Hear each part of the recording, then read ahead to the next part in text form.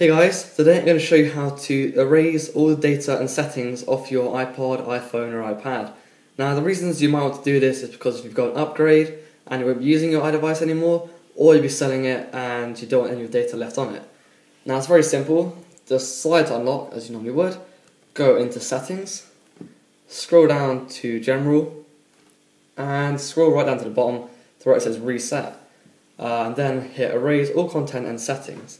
Now before you do this, I recommend you back it up just in case you do need anything which you've forgotten to take off, but otherwise just hit erase iPhone or iPad, it will say, and then it'll say sure. You can't undo it unless you have a backup on your computer. Hit erase, then wait a few minutes. It's going to take a little while because obviously it's got to erase everything on your device, so give it a couple of minutes.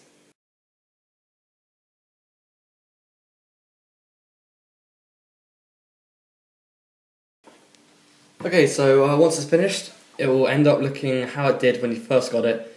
So it's about the beginning. So this is iOS 5, so this is why it's like this. And so you go from there. I hope this helps you guys. If you have any issues, let me know and I'll get back to you. Don't forget to subscribe, it really helps me out. Just one click can help me surprisingly quite a lot. So thanks for watching guys, catch you next time.